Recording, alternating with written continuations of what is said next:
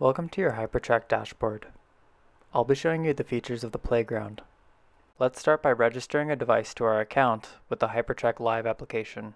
Click the plus in order to send download information to your email or invite a team member. Once installed, sign into your HyperTrack account.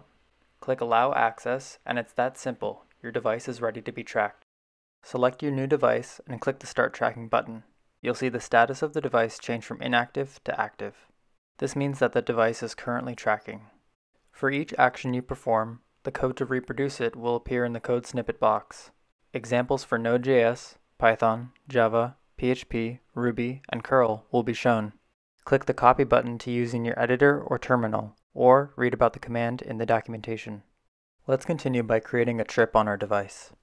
Click the new trip button on the screen and select a destination on the map.